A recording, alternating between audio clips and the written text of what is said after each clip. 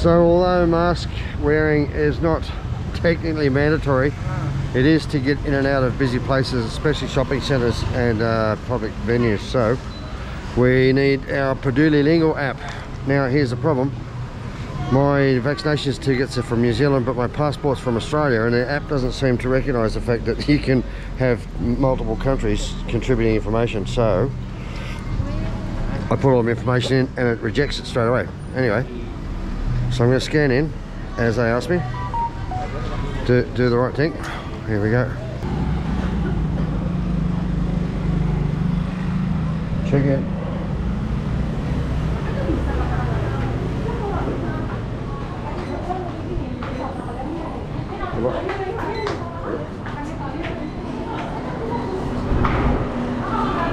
It's all part of the system. So today, having a bit of a look through level 21 mall, which is a small mall in the middle of Denpasar. So a bit of a wander through. Just hang on. Okay.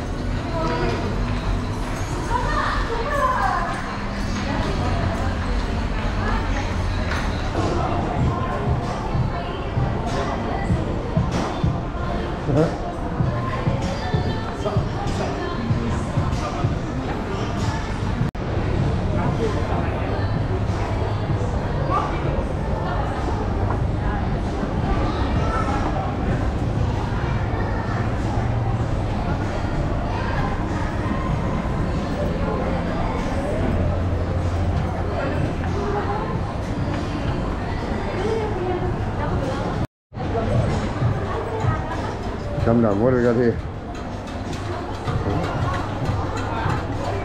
Lots of carnation milk.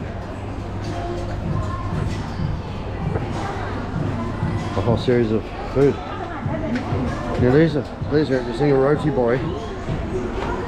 It's I think it's Dutch. Bread, very sweet, a lot of it, a bit like a donut. And they do a really nice coffee crusted one, which is which is quite interesting. But yeah, quite a nice little multi-story mall.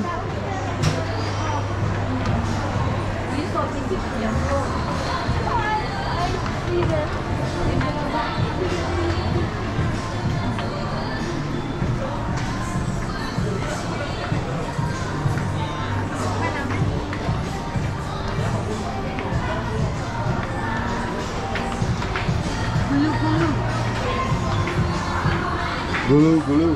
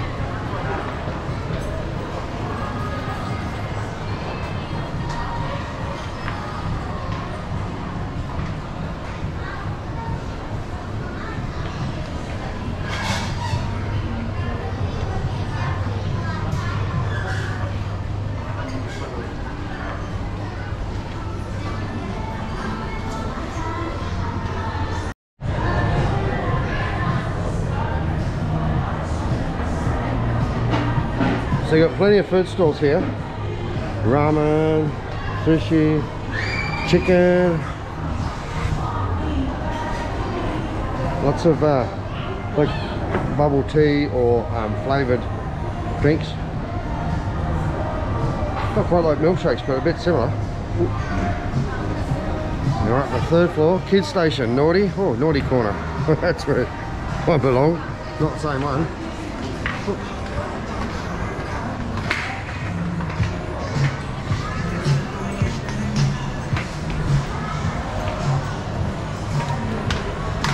Yep, it's all over the girls.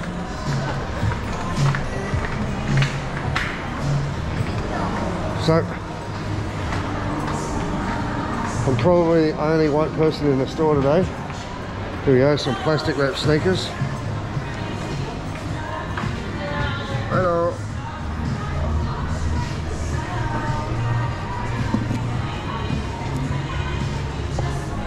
They're pretty cool. Just looking, thanks.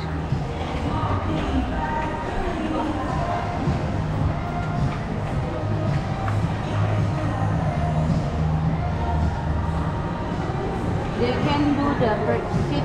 Prescription sunnies, yeah.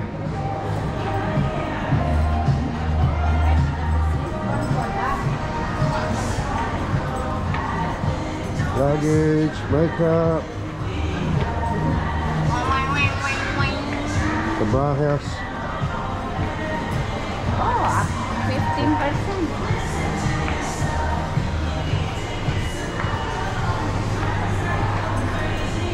Fitness.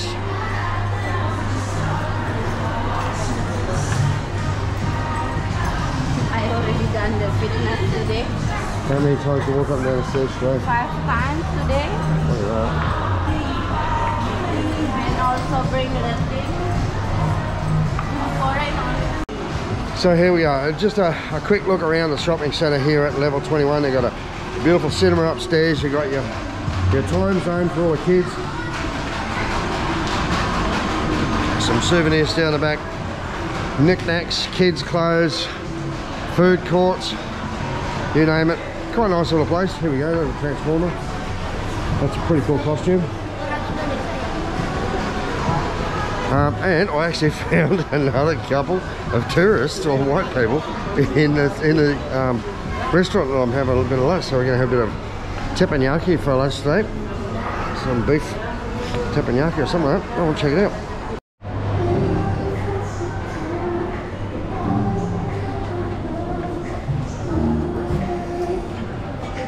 Oh, the smell of those crepes, it's so sickly sweet that, oh, I don't know, I really don't like the bread over here, I've got to say. But they definitely have a sweet tooth, and they've also got fairly high rates of diabetes, which is not a good mix. Especially when you consider like a huge percentage of their diet is either rice or noodles, which are both carbs. So they're battling a bit, but it's a pretty cool mall.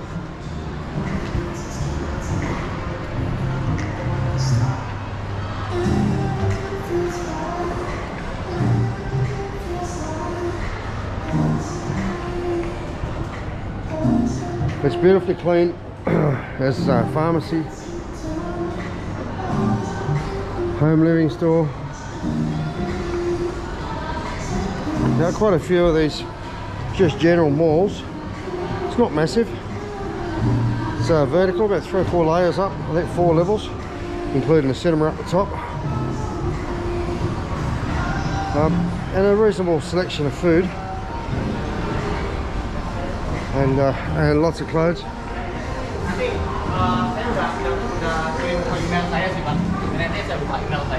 So one thing with the clothes, I'll give you a heads up. They don't generally cover clothes for the plus sizes. So I can't normally walk into many shops in Bali, these sort of mall sort of shops or whatever, unless they're in a tourist area. 90% of the sizes go up to a fair bit short of my size.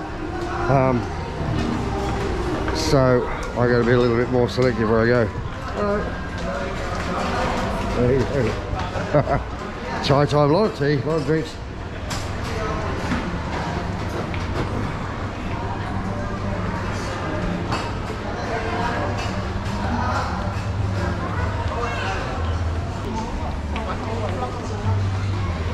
Now, you might find English is not a second language to a lot of people here, so if you are just exploring the non-tourist areas of Bali, you can get by normally. There's enough people normally speak broken English or basic English, but you're doing a little bit of sign language and stuff like that sometimes to sort of get your point across.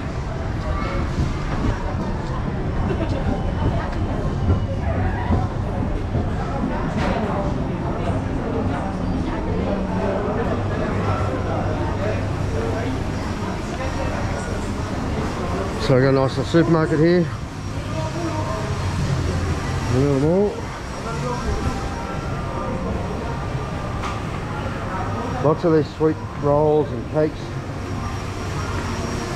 A nice selection of fresh fruit and vegetables. And some really unusual fruits. This is like a giant orange. It's a citrus or a mandarin a bit. Some rock melon, some watermelon.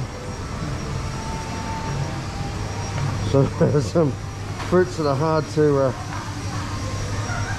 out what they are. Dragon fruit. Lots of different types of mangoes. These are the avocados and some more over there. I think they're avocados. Hey, I don't know. I'm just a bloke in Bali trying to work it out as I go. Now these are quite nice. These are like a crisp apple sort of thing on the inside.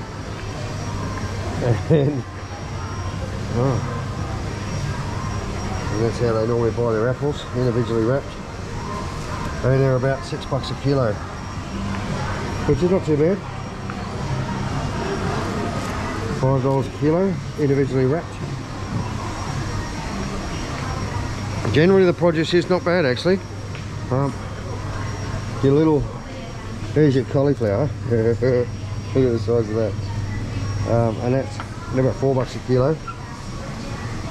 There's some things you don't get very often. Got $5 a kilo for oranges. Lots of salady sort of leaves and bok choys and stuff like that. Ice creams, frozen goods. Lots of convenience to the food. Popcorn chicken and frozen nuggets. Chicken cheese. Chips. Frozen peas. They don't look very nice. They look like they've been frozen. Those ones look like they've been frozen 3 or 4 times too, is it?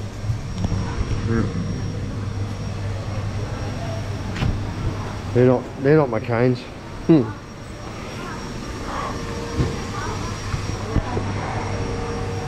So, and you got lots of garlic and onions and staples, eggs, tofu, sausages,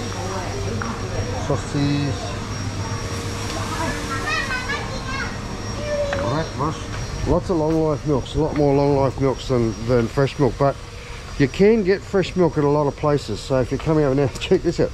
This is how they sell margarine, and you just cut the corner off and squirt it on. Now the weird thing is, even though it's bloody hot over here, it must have emulsifiers or something to keep it quite firm at 30 degrees, because it doesn't turn all runny. If you had the margarine left it out of the fridge at home, it'd just turn to snot after about 25 degrees. So and that's if you buy lots of margarines. It's actually a little bit hard to buy butter. You can also buy your margarine in a big tub like that, and butter's not cheap at all. It's about $7 for a half kilo or something like that. It's quite bloody expensive. And it's Aussie, or no, sorry, Kiwi butter.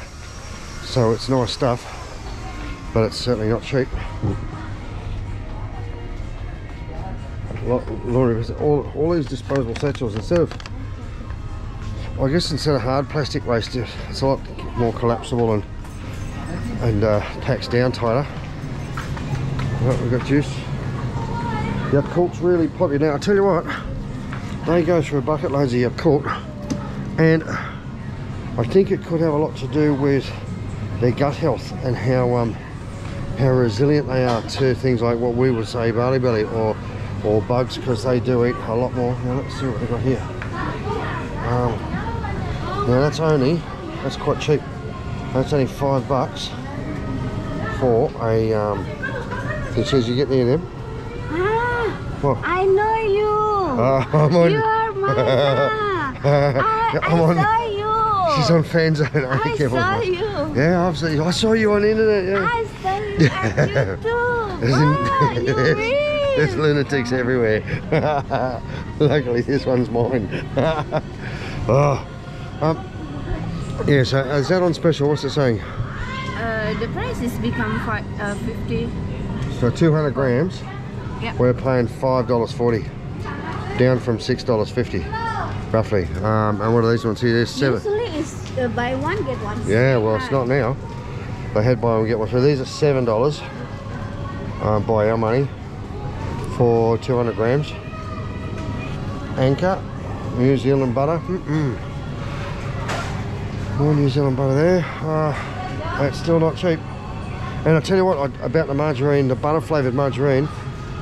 If you like that really rich buttery flavour in your popcorn, which I do, you're probably not going to like the same overly salty sort of buttery flavour on your peanut butter, because the butter that they have here is really strongly flavoured. So I'm not real fussed at all on their margarine, the buttery one. I found one that's not so bad, or maybe I'm just getting used to it, but not fussed at all. $3 for a litre of milk, of fresh milk, and you got A2 milk for actually cheaper. How'd go and figure that? It's about 10 cents cheaper for the A2 fresh milk compared to El Cheapo normal milk. I find it quite hard to eat what I would consider my normal sort of meal, because so many of the individual foods are compromised or different or flavoured in a different way or whatever. So when I cook to try to get the same flavours and the same textures and stuff as I'm used to, I find it quite hard. But you just make do with what you can, and that's one of the reasons I don't cook as much here. Not only because I don't have as much cooking facility, but the restaurants, when they're buying stuff in bulk, and they're especially the Aussie owned restaurants or pubs, they know where to get produce that actually gets in that authentic home flavour, which is something you really bloody miss after you've been away for a while. Cereal's not really big over here, and it's not cheap either. Wheat Bix, look at this, a small packet of Wheat Bix for $11. A little tiny pack here is $6 worth of Wheat Bix there.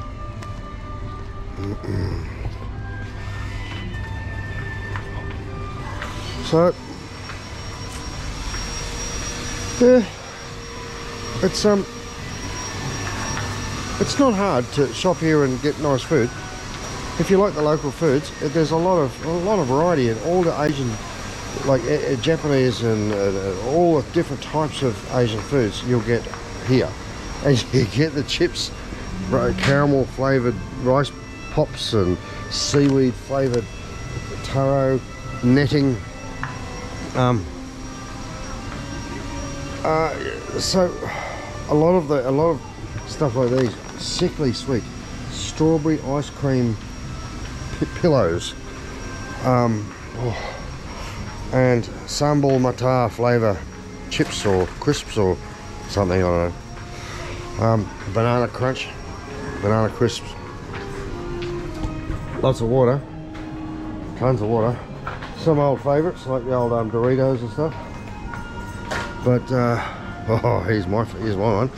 Look, all the different beers. Now someone asked me about beers. You're paying nearly $3 for a small Guinness. Some big ones down the bottom there as well. A large bintang is only $3, and a small one is $2.30, just roughly. So you don't have a massive. You've got a bit of Budweiser, some Guinness, some draft beer, San Miguel, Carlsberg. Not a massive selection. And they've got a few of these soda pop things here. Cranberry, grapefruit. Hi, boss. Sorry, you cannot do videos in mall area.